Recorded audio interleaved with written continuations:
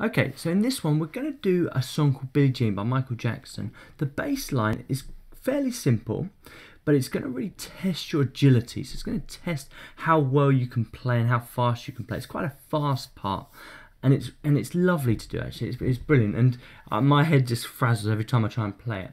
Now the key that we're in here is F sharp minor, okay? So don't worry too much about that. There's only 4 notes. So let me just tell you what they are. They're in patterns of 2. So the first 4 notes and then the second 4 notes, and they're all based on the same 4 notes. So here we go. So the first one is this F sharp, and then we move down to the C sharp, and then we move to the E, and then back to the F sharp. And it sounds like this. Okay, so there's the first bit. And once again, I can't play you the song here, but directly below this lesson, I've actually included the video so you can have a little play along with it as well, okay? So there's the first 4 notes. So, okay, the next one, so the next set of 4 notes starts with the E, then it goes to the C sharp, then it goes down to the B, and then it finishes on the C sharp. So it sounds like this. And you have to play them all in one block. So, you know, it messes with your head a little bit, but it's good fun. So here it sounds. Ah, and I played it first time. How good is that? Okay, so here it sounds again. Ah, a bit of a stumble there, but we got there. So the next thing is I'm just going to use this standard offbeat that we learnt last week. So let me just play all these clips, and we'll just practice just trying to get it down, just as we do always. Oh, we're not going to play it that fast. Let me just stop this, that's way too fast. So I'm going to just duplicate this whole block. Okay, oh, Control Z. Duplicate this block. There we go. And we're just going to delete that. Move that one up. And change this to about 100 and... Let's start at 100 actually, and just see how we get on with that.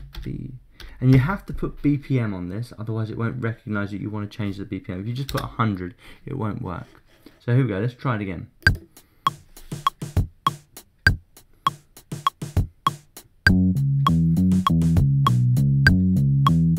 Ah!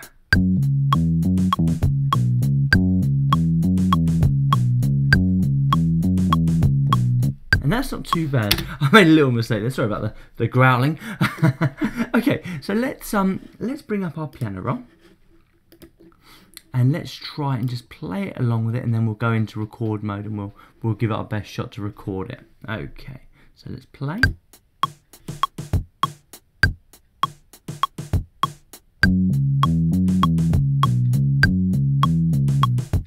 Okay, messed up, but we're gonna go for this.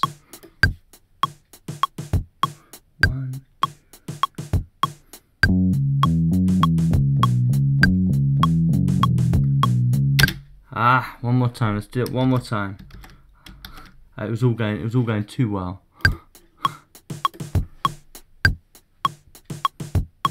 And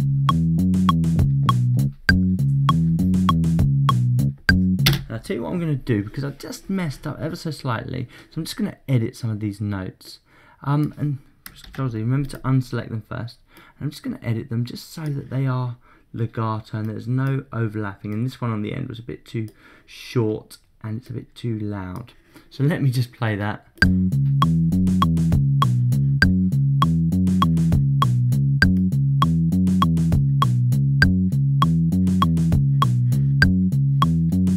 Not too bad. I've still got to practice a bit more. It wasn't perfect, and the idea with this is just to keep it going. And I mean, that runs all the way through the intro, all the way through the verse until the pre-chorus. So give it your best shot, and I'll see you in the next lesson, where I'm just going to set you a little bit of homework to kind of finish up these week's lessons. Okay.